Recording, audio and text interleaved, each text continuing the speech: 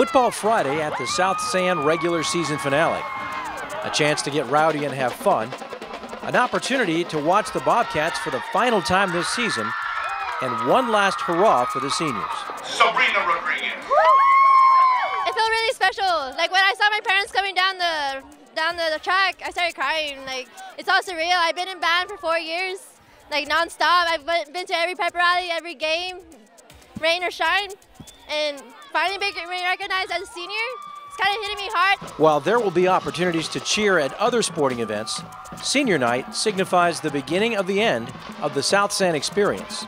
It's very bittersweet, but I'm just enjoying it and having the most fun that I can. For most of those being honored, it was a night to remember everyone who put in 4 years of long practices, competitions, and appearances.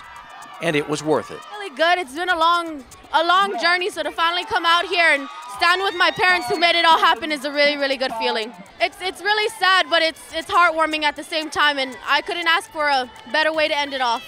Two seniors had their experiences side by side in the trenches. It didn't have a storybook ending on the field, but the hardships made them stronger.